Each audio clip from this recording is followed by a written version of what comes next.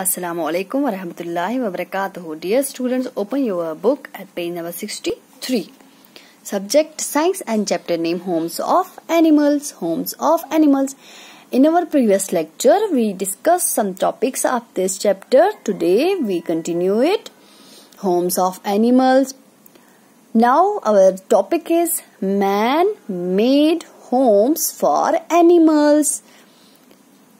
Man-made homes. Man-made homes means home which is prepared by man. Homes which is prepared by man. Okay.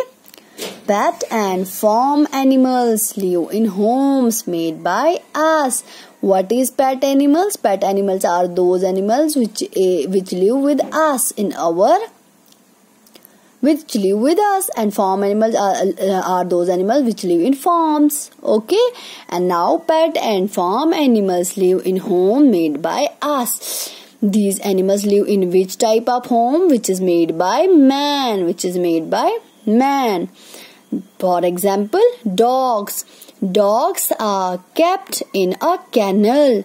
Dogs are kept in a kennel. D-O-G-S. Dogs are K-E-P-T. Kept in a kennel. K-E-N-N-E-L. Kennel. Dogs are kept in a kennel, and kennel is made by man. Okay. Second is horses. Horses are kept in a stable. Horses are kept in a stable. H-O-R-S-E-S. Horses. A-R-E-R-K-E-P-T.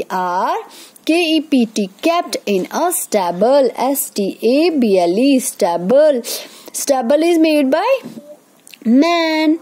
Now third is cows. Cows are kept in a shed. Cows are kept in a shed. C-O-W-S. Cows. K-E-P-T. Kept in a shed. S-H-E-D. Shed. And shed is made by man. Shed is made by man. Last is hens. Hens are kept in a coop. Hens are kept in a coop. H-E-N-S. Hens are K-E-P-T. kept in a coop. C-O-O-P. Coop. Coop is made by man.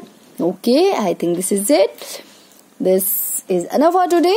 Now, inshallah, we will continue it in our next lecture. Till then, Allah Hafiz.